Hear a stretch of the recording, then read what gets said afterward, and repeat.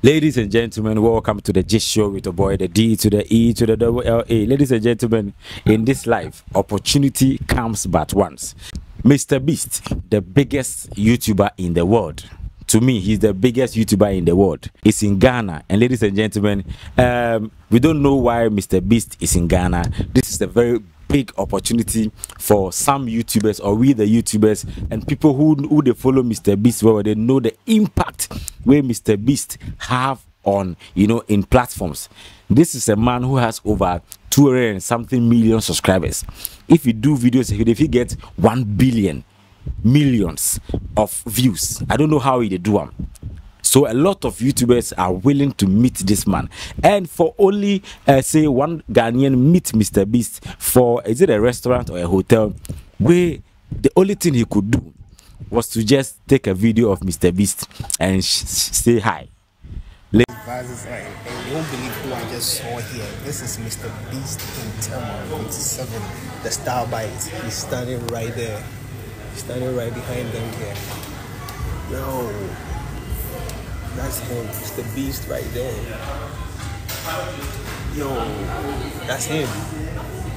That's MrBeast right there on Ghana all day that I actually decided to step out and work outside the house or outside my studio, and I bumped into MrBeast. I actually walked up to him and said hi to him and asked if it was him. He said yeah, and he's a really nice guy, really nice chap.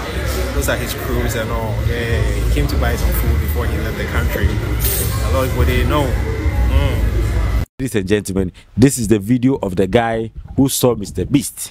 The only thing he go fit do be take a video and just say hi.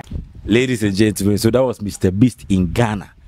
I sure say the gentleman came to Ghana to shoot some videos as he do. If you don't check out the YouTube channel, okay, go check out MrBeast in YouTube channel. Just type MrBeast. You go know what we are talking about. If you're not a YouTuber, you won't understand. Or if you don't follow MrBeast, you won't understand. This man is making millions off his channel. He has over 254 million subscribers, and in video self in a day they get over 100 million views, 200 million views, 1 billion. Ladies and gentlemen, if this big man like this come into Ghana and we couldn't make or take any opportunity from him, this thing really they pain me. Ladies and gentlemen, this thing really they pay me. And a lot of people they bash the gentleman for the comment section, say why say he just went to say hi. This is an opportunity for you to, give out something to MrBeast. Say, MrBeast, this is what I want you to do for me. MrBeast, I'm an upcoming YouTuber. Make an opportunity from this gentleman. He only went to him and said hi. That was all, ladies and gentlemen. So MrBeast was in Ghana, or is in Ghana. We don't know why he came to Ghana, but I'm sure that he came to shoot a video and everything will be uploaded on his page. Ladies and gentlemen, this right now, this thing go make social media they be right now, because they talk say a whole MrBeast come to Ghana. That means Ghana better pass Nigeria. I'm like, hey, Ghana for money Nigeria.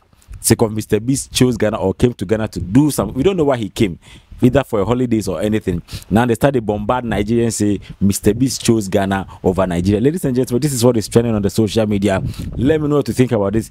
If you don't know MrBeast, the impact this man gets, how I wish he could organize a YouTube conference and teach we the young ones how he did do them. But such is life. Ladies and gentlemen, big ups to MrBeast for coming to Ghana. Subscribe to the channel, like the video. It's your boy, the D to the E to the double L A. Peace. I'm out.